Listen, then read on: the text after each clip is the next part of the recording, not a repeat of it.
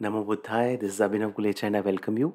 In this video, I'm sharing my learning essence from the Middle Discourses 4, and this discourse basically talks about how to overcome fear and how Buddha overcome his fear and attained his enlightenment on the night of his enlightenment. So basically, this discourse uh, is basically directed at monks, people who are monks and who practice in wilderness. They practice in forests and everything. So when you are practicing in forests and there is seclusion, isolation, then even a ruffle of a feather or a deer passing by can generate fear in you, because there are wild animals and all kinds of wild animals and all are there. So, and you and I can imagine, we are lay people, we can imagine what kind of fear that will be there. And in that fear, the mendicants were practicing, right? So, Buddha's guidance on that to the monks is there in this sutta, and also it has some guidance for us as lay people, right? So, I have just have a few points that I have made, so I will just to capture the essence. So Buddha spoke first of monks who are unskillful in their conduct, who have ill will in their mind, and who have greed, hatred, aversion in their mind, and they basically, when they go in the wilderness, they are gripped with fear, right? Whereas Buddha said that when I go in the wilderness, I go in the forest, I do not feel fear, right? Because my mind is purified, my conduct is purified, right? So Buddha here brings about this important point is that we feel fear, hatred, aversion. Why do we feel these emotions, right?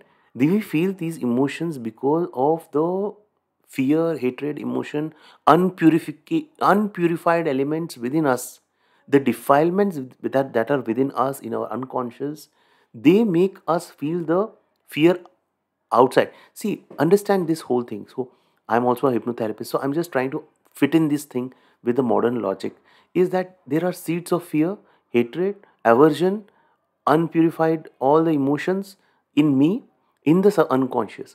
So whatever outside is like a ruffle of a feather or a deer walking by, they basically, what they do is that they trigger the unpurified emotions, unpurified seeds from me, right? There is nothing outside, the fear is not outside, the seeds of that fear are inside,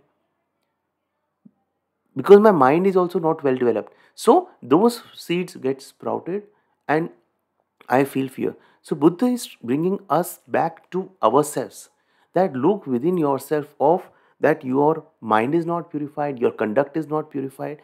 So first work on purifying your mind and conduct more and more. That's why Buddha has given a lot of importance on the precepts, the purifying our conduct. See, what is the Noble Eightfold Path? Three elements. First, ethical conduct, right? Second is mental development, and third is wisdom, right? Seeing things with a right view.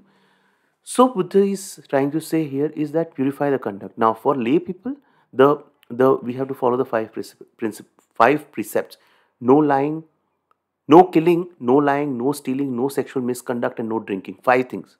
For monks, there are eight precepts and even more precepts, right? But for us lay people, there are minimum five precepts that we need to follow, right? That is like we are living in a right conduct. Second, we need to develop our mind through meditation and through mindfulness.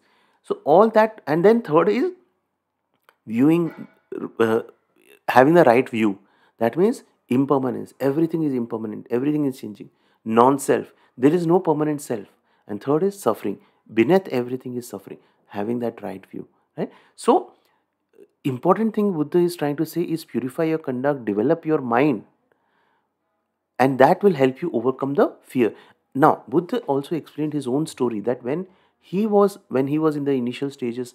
So what Buddha did was, after 29 years, he left his home and he went into the wilderness, searching for that answer to that one question: how to be free from suffering. So he was also, his mind was also not fully developed. So what basically happened was, Buddha said that when there was this ruffle of a feather or a deer passing by, what I stopped and I stopped to look, where is this fear coming from? Right? So there is an entire passage, the link to the entire discourse is given in the description. You can check that. So Buddha said, I started looking into that fear.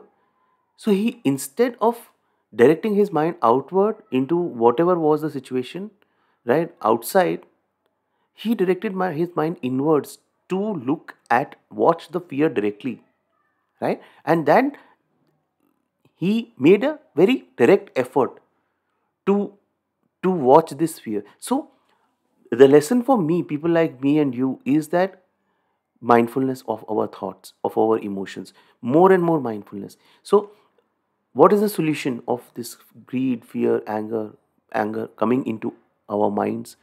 Mindfulness, becoming more mindful of this, all these emotions. The more we are mindful of these emotional and the mental states that arise, the more we the more these energy of these emotions start to clear, and we realize the fact that all these states are impermanent. Greed, anger, this is also impermanent. All the happy states are also impermanent. If I stick into any of these states, I create suffering for myself. So that insight when I get is when I achieve liberation. When I digest that complete thing fully, the four noble truths fully, that is where I am free. Right? At least I reach the Sotapanna. Right? I reach the first. So there are various stages of awakening. I've made a separate video on that. So I at least first reach the stream entry level, right? And then from there I work on myself continuously, and finally I get completely free from defilements and I become a arahant, right? So we have a path that Buddha has given to us, but in this sutta the Buddha says, look into the fear, be mindful of that fear, right? This is my limited understanding. There might be a different perception, different view on this, right? Okay. Then there is another thing that I could find out from this sutta is that where one point Buddha said that if the mind is not very well developed, then overexertion in the meditation can lead to mental breakdown and a wrong perception of reality. So there was this question that when the monks meditate, there are sometimes what happens is that they think that whereas it is day, they think it's night, and when it is night, they think it is day. This happens when a person overexerts in meditation, so they lose the perception of reality. So Buddha gave very precise guidance here, saying that too much, if the mind is not very well developed, too much overexertion in meditation can lead to changes in perception. And this is slightly pointing to the I will say side effects, not side effects, I will say uh, wrong effects of meditation and mindfulness. So it is like said that meditation and mindfulness is like sold today, commercialized today as a one size fits all solution for everyone, which is not, right? There is also a book, Mac Mindfulness, by that name, right? It's highly so commercialized. See, there are certain people who have certain mental disorders, or like schizophrenia or anxiety, or for them maybe meditation is not the right solution at that point.